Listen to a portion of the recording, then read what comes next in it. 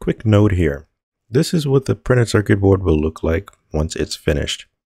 You'll see in the video that I did not have the appropriate thickness for these tracks, but that's fine. Just maintain the principles and route with the appropriate width for the current expected.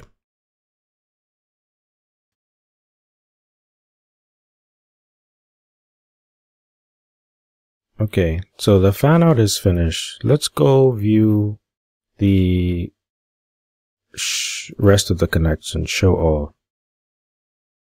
Control W to continue routing. We are on the top layer. Our width we're routing at is 10 thousandths of an inch. That's good. In general, you can do top traces horizontally, like have them go horizontally, and bottom traces can go vertically. But see here, I can go up this way and then take my other track up that way. Is that what I want to do? Good question. Good question. Maybe. Let's test it out. I already feel like I need to flip some of these components, but we'll see. Okay, so I made some adjustments to the components, and I'm going to route this. This is not optimal placement. Even the reference design, it's placed much better than how I have it. Like if I put these two components further up, then I don't have to do this winding trace thing in order to stay on the same top layer. But feel free to do your own thing. I'm sure many of you, once you try it out and do it, you'll have some creative ideas. Or you can follow the same design. You know, it's fine. Or your routing will end up better than the reference design.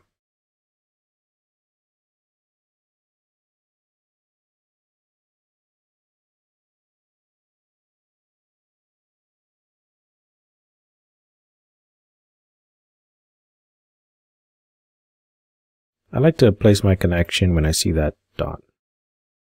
So this is cool. If I route this way, will it automatically change my shape? The shape of the copper board is the question.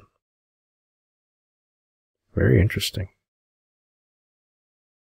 And it will. Wow, that's pretty cool. Now, this is rule-based, so it says that traces need to be a certain distance from the copper pore or polygon. That's perfectly fine. And I can manually change the polygon shape anyway. And we have one more track here. So place this right here. Let's place the track. Excuse me. And there we go.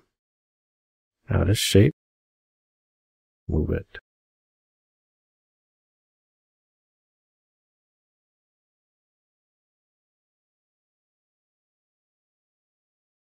Great.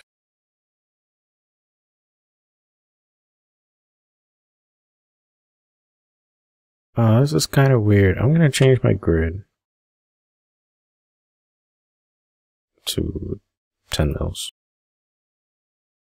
There we go. Great. And for these pads, they're ground. So the thermal relief is nice and all, but I would want to make these spoke widths thicker or wider. So that's the benefit of having rules-based PCB design, because they will automatically make the tracks wider for the ground. Let's go ahead and move this track. Yeah, looks okay. This is a mess, but it's fine. This right here, potential manufacturing issue. Why? Because this via is so close to this track.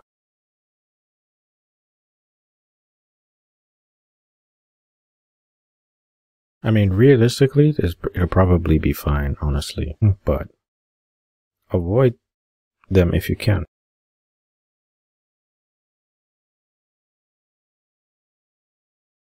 I'm moving my reference designators. Oh, this is C. Okay. Let's Control Z to fix that. This is C. Okay, and if I really pay attention, when I'm moving a reference designator, whoops, Control Z. Let's filter this out here and just do text. If I'm moving a reference designator, it highlights the component. Make sure your reference designators don't overlap pads or pins.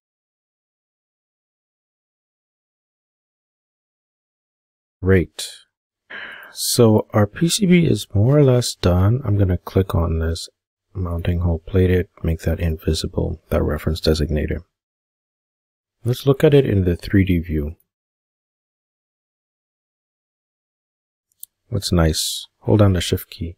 And before I finish, it's not actually quite done, is it? We need to add some silkscreen. So I'll show you how to do touch-ups and some silkscreen and things like that to assist with the overall design.